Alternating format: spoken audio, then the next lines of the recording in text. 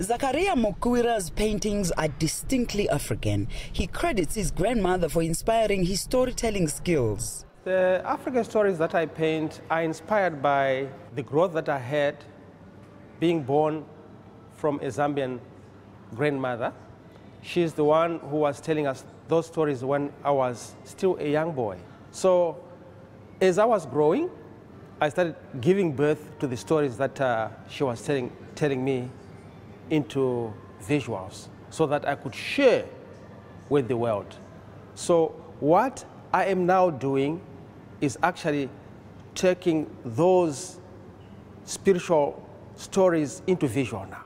Zach's approach is unique in that he combines the ancient stories that he's heard from his grandmother and the legends that he has lived with and the traditions that he's lived with contemporary paintings. His images are very contemporary, like his barcoding, like the numbers that he does on the sides. As he said, everything is barcoded and we wear labels. So it's sort of a nod and a crossover between ancient and modern. Mukwira wants to share previously untold African stories with the world. He's already exhibited in many countries.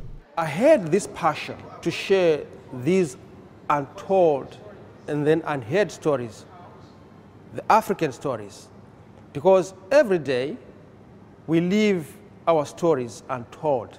So I thought I'm here to share these stories so that I could share with them. We were just blown away by his talent and by his beautiful images. And then he began to tell us the African stories. And they melted our hearts. And as Africans, we need to retain our stories. Our stories need to be told from our grandmothers. All of our stories need to be told. Mukwira's work has been commissioned by various galleries. One of his proudest achievements is showcasing his paintings in a chain of popular restaurants in South Africa. In year 2005, 2006, 2007, I also had the opportunity to meet the people at Nando's, and then they commissioned me to do some paintings for the restaurants. So I did a couple of paintings, up to about 30, which they distributed to different districts here in South Africa. Mukwira is also giving back to the new community he calls home. He shares his drawing and painting skills with children with disabilities, volunteering at visual arts institutions for young people in Cape Town. Yolisa, Njamela, CGTN, Cape Town, South Africa.